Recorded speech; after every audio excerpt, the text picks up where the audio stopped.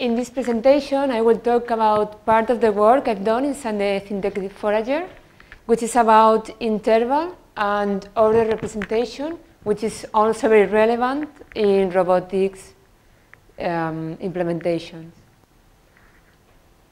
For instance, imagine this kind of situation. So we are here in Barcelona, and we want to go to this city more in the south.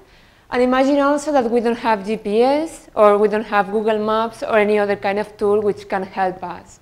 So it could happen that if we don't know the way, and it's the first time we go there, we will fail, maybe one time, maybe two, maybe twice, or maybe 3 times, till we see a signal, a second one, and then we reach our destination. And there we get our reward, which is to see there the monuments and also the city. This task involves 3 different things. Learning, that could happen by trial and error. So first we try to go there, and then we are able to actually go there and reach the destination. And it's very possible that next time we already know the way, so it's not necessary to fail that many times.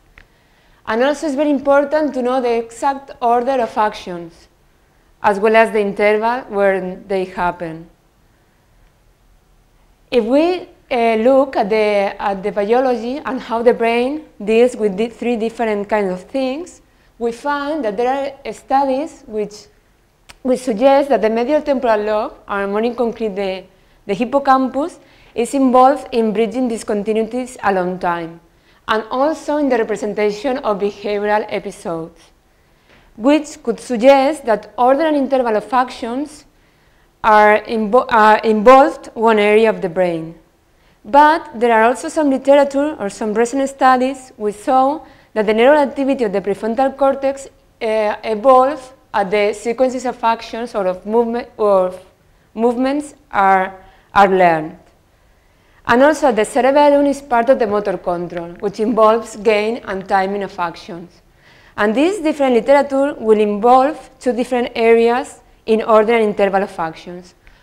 So this would mean that the prefrontal cortex will take care of the order of actions, while the cerebellum will take care of the interval of them.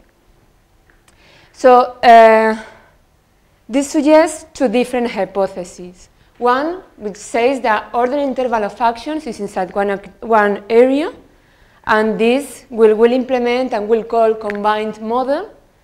And a second hypothesis which says that order and interval of actions are separated in 2 different areas.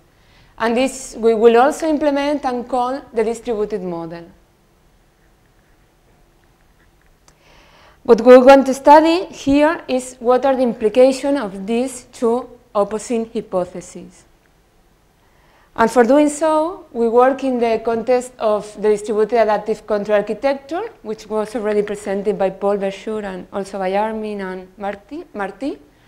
And we will, in concrete, focus on the contextual layer and the decision-making protocol, which happens in the architecture. So for our 2 models, we will work, for instance, for the first one, which is the combined model, we will mainly work in the storage and recall.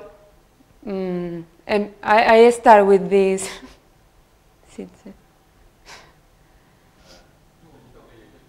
Okay.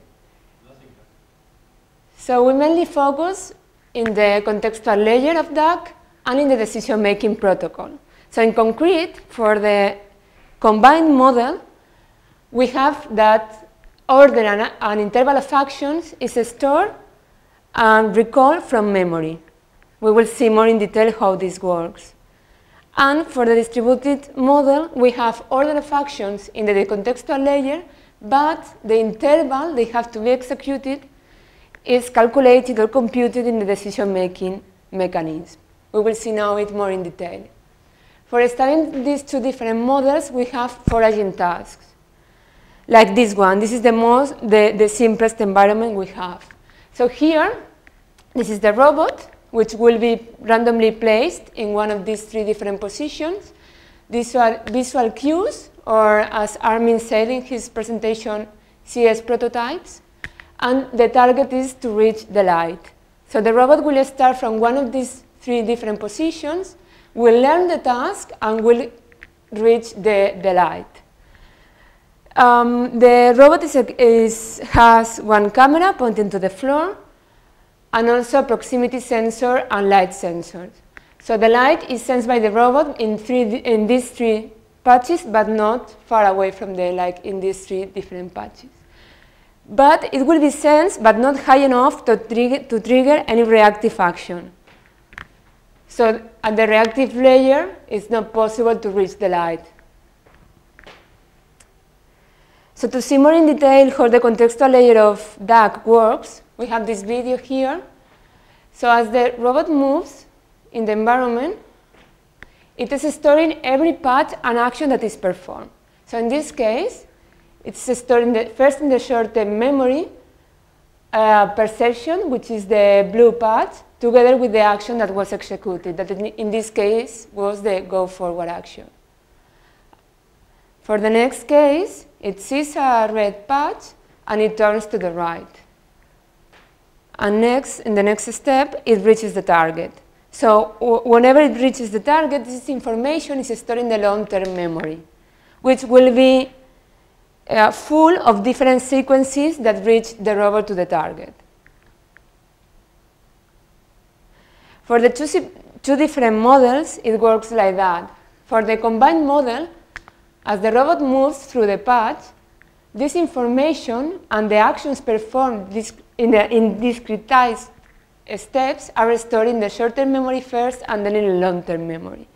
So the memory in the contextual layer will contain the different steps that the robot needed to go through a path.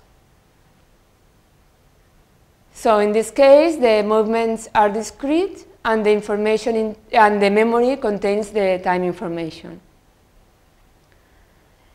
In the decision making, in this case, whenever there is an action proposed by the contextual, adaptive, or reactive layer, it is filtered by priority. So only one of them is executed, and it is executed every time it is proposed. So here we can see that there is a reactive, adaptive, and contextual action proposed. In this case, only the reactive action is above a threshold, and all the time it is above the threshold, it is executed there. In the case of the distributed model, what happens is that only one action and one prototype is stored by path, per path. So in this case, in the same case as before, when the robot goes through the red patch, only one segment containing the red patch information, it is stored together with the right action, which was performed by the robot.